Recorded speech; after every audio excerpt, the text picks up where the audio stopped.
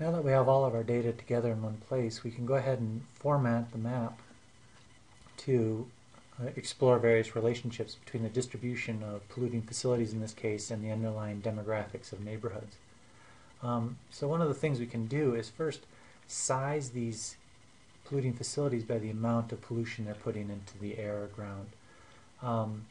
If these were McDonald's, we'd probably just leave them as plot points, but because we have this data on facilities, we might want to display that. So we'd right-click on those facilities and go to Properties, click on Symbology, and then Quantities, and we'll do graduated symbols.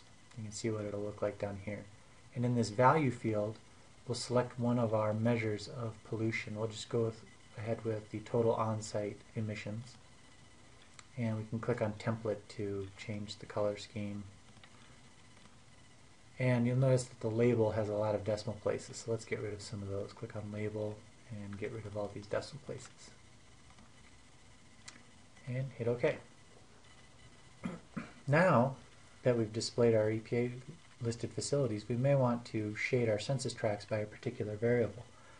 Let's go ahead and look at %Latino.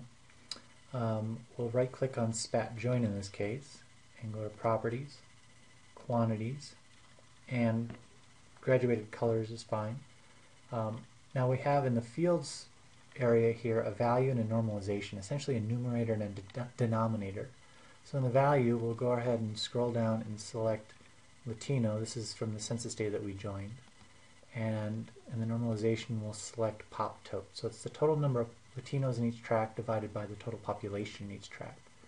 You can select a different color ramp. I suggest something aesthetically pleasing and intuitive. You don't want a color scheme where you don't necessarily know what's high and what's low, or anything that burns the eyes. You'll notice that the label, even though this is going to be a percentage, does not appear as such, and it's a little under formatted. So go ahead and click on Label and format those labels. We're going to do percentages. The number currently represents a fraction. It doesn't already represent a percentage, so I have to click here, and let's get rid of all those decimal places and leave one decimal place. So go ahead and hit OK. You'll notice that the default is for 5 classes using this Jenks system of identifying natural breaks in our data. If you want to go with a different system, you can click on Classify, and there's some options in there. But for now, let's just go ahead and hit OK. And so we're well on our way. We're starting to miss some of our data here because the Census Bureau is missing data for this aspect, this part of the Denver urban area. So how do we go about and further format these maps? It's actually quite simple. Right now we're in the data view. What we want to do is get into a layout view that we can really start to add titles and legends and then eventually save our finished product out as a JPEG. So one of the things we can do is go to the layout view, and you can just go up to View and select Layout View. Alternatively, down here in the bottom left we have Data View and Layout View. So now we're in a layout view, and we can go ahead and start inserting titles and legends and so on. If you want to start working with a template, that's also an option. You'll see that somewhere on your menu bar you should see something that looks like this.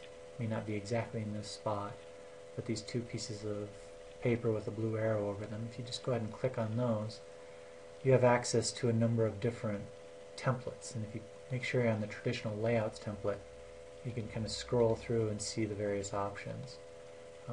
So let's go ahead and work with this template, for example. You can mess around and I'll show you how we do that. Go ahead and hit Next and Finish. And let's just make sure we're zoomed in enough so we can see what's going on. Now we need to start cleaning this up and adding things and so on. The first thing is we might want to get rid of some of these boxes that we don't need. So let's just make sure we're on our black pointer and right-click, delete, right-click, delete, right-click, delete. Here's a rudimentary legend that came with the template. It's not what we want to work with, so we'll just delete that as well. And here's a text box that we may want to make use of later.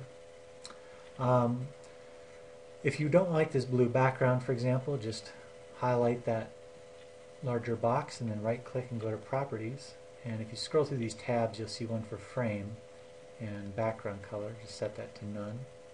Hit OK. We might also want to make sure we're zoomed in fully, so grab my magnifying glass and draw a nice square.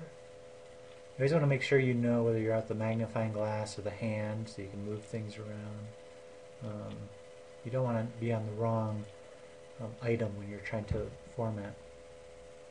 Now, one of the things we might want to do is add a zoom in box so we can see a particular neighborhood. Let me go ahead. So if we want to create a zoom in of a particular neighborhood, what we can do is make sure we're on our main pointer and our box is highlighted here. Right click and copy, and what that's doing is copying all of this data in this particular layer window. And then if I right click somewhere and paste, you'll see that a second box has been replicated, and now I have actually a whole nother set of data in another layer section. So I can go ahead and grab the corner of that box and pull it down to some smaller square and just place it somewhere over here. And then I can use my magnifying glass to zoom in on a particular neighborhood and move that around with the hand and so on. Now you'll notice that the EPA facilities are rather small in here, and that has to do with the projection of this particular template. So what we'll want to do is just go back over here, go to properties and symbol size range. Let's go from 8 to, let's say, 36 and see what that looks like. That looks a little pretty decent for the larger map, and we can do the same one over here.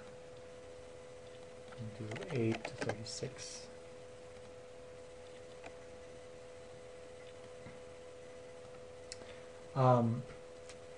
Now we want to obviously we can change the title, so we'll get our main pointer again.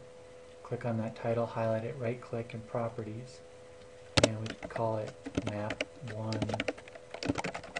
Latino, or let's say polluting facilities against % Latino. And let's go ahead and make that black. So just click on symbol and color, hit OK. And if you don't like the blue background, just highlight that, right click properties, and let's just set to no color. Or if you want to set it to a particular color, that's fine as well. Maybe we'll do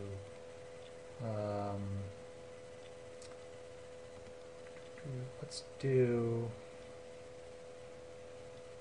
a light blue. Okay. Now we obviously need a legend, so we'll go to Insert and we'll do legend. And you'll notice that it's already reading the various elements of our data in the legend items. So we'll go ahead and hit next.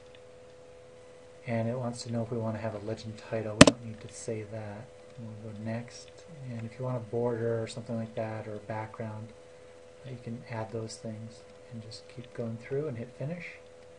And there's the start of a legend. Now you'll notice that it requires some cleanup. It still says tote on, even though we don't need that anymore, and Latino divided by pop tote.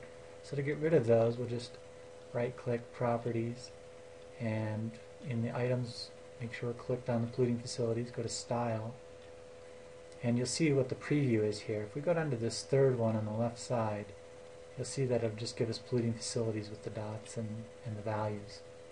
Hit OK, and hit apply. You can see how that got rid of that. And we can also do the same thing now for % Latino. Highlight it, style, third one on the left, hit OK, and hit apply.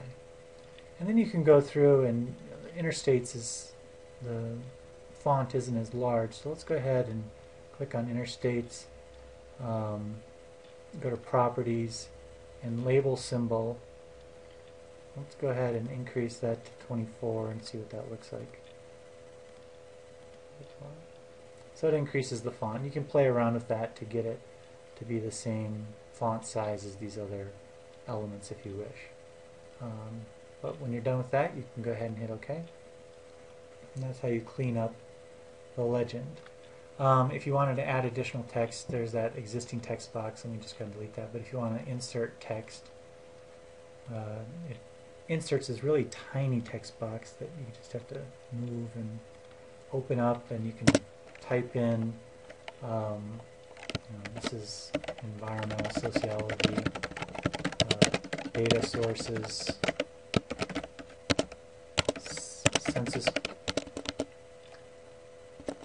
Census Bureau, SF3 2000, EPA, TRI 2000, or something like that. And go ahead and we'll change the font size to something larger. Hit OK. You put that data somewhere, and if you want to change the justification and so on, you can put that somewhere as well. So you just kind of play around with it, and when you're done, you can go ahead and go to File, Export Map. And what we'll do is we'll export this as a JPEG.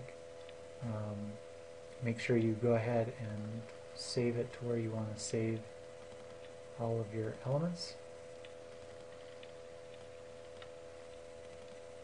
And in this one I'll call it P-Latino for %Latino and hit save. And it exported that as a JPEG. And now what you can do is actually go through and redefine your variables. So if you wanted to do a median household income, you would just do MHI over nothing, because it's just a single value, and you can start to format that as needed. You'd obviously, if you're going to still do the inset, you'd have to change this as well.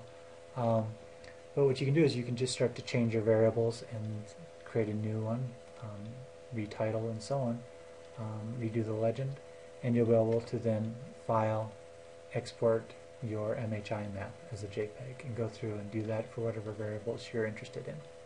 So that's how you go about doing some very basic but core formatting of maps. One other option I'll go ahead and show you at this time is if you didn't want to do graduated colors, one of the other interesting options is to do dot density, especially if you're doing race and ethnicity. And I'll show you real quick how this works. If you wanted to look at white, black, and Latino, for example, you just click on white non-Hispanic, add that over, black non-Hispanic, add it over, and Latino, and add it over. And then you can just double click on each one of these individually to set it to a particular color. So I'm going to make white non-Hispanic red.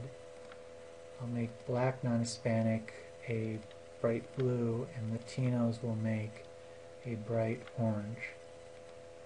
And then each dot will be sized at 2, and each dot will represent, let's say, 25 people. And hit OK. This is a map of the Denver metro area by census tract, looking at dot density. If we don't want all of these census tract boundaries in there, we'll just go back to Properties and get rid of the census tract boundary width to make that nothing, and you can hit OK. Now we may want to keep them in depending on what you're looking for, but that's how you can do a dot density map, and you can play around with how many people each dot represents. But you can see again the density of Latinos and African Americans in North Denver and into Aurora, and then how the suburbs and central South Denver are predominantly white. But that's another option for, it works really well for displaying race and ethnic composition. So that's how you do formatting.